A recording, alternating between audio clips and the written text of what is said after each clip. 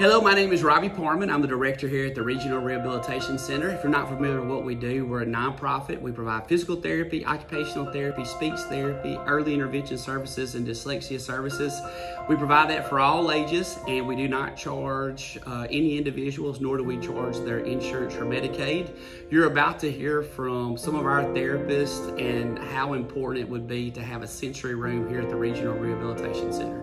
Thank you so much for your support. Children with sensory deficits often find themselves experiencing negative responses to external stimuli found in their everyday environments. These sensory deficits disrupt the child's ability to learn, focus, and develop due to their decreased ability to appropriately regulate their body's reactions and many times extreme responses.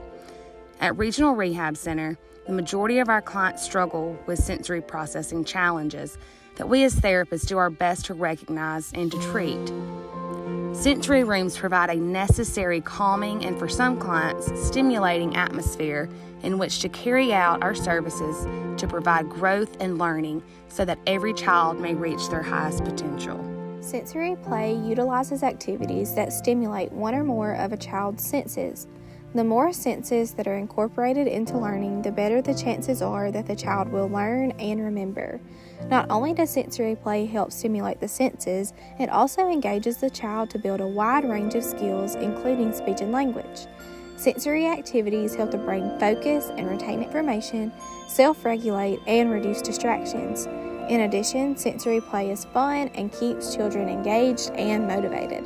Developing a sensory room at Regional Rehabilitation Center will provide opportunity for therapists of all disciplines to implement and achieve therapy goals in an environment that better suits the patient's sensory demands.